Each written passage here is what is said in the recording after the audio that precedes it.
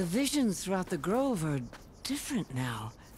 And this one, it just appeared.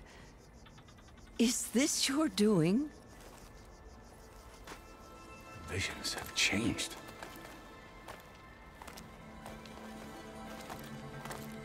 That's the one that inspired Chief Hekarro. More testimony of the old ones.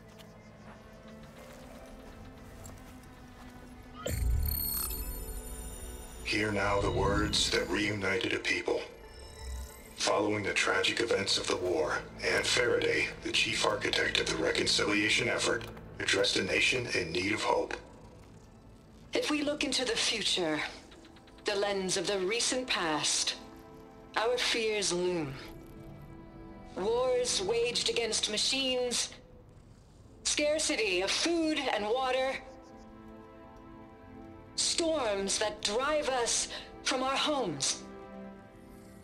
But true courage means facing those fears with conviction instead of cynicism.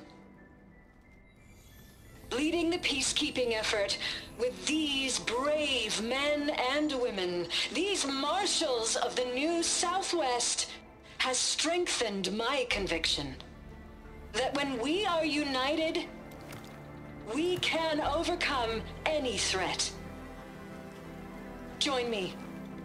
Join us in that conviction as we strive for a nation and a world without want or war.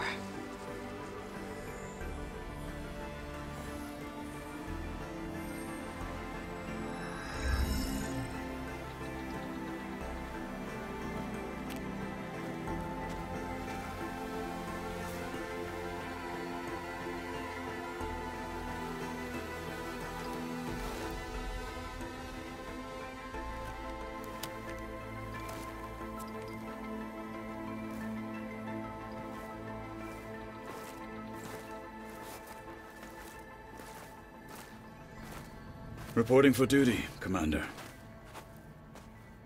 I'm coming with you.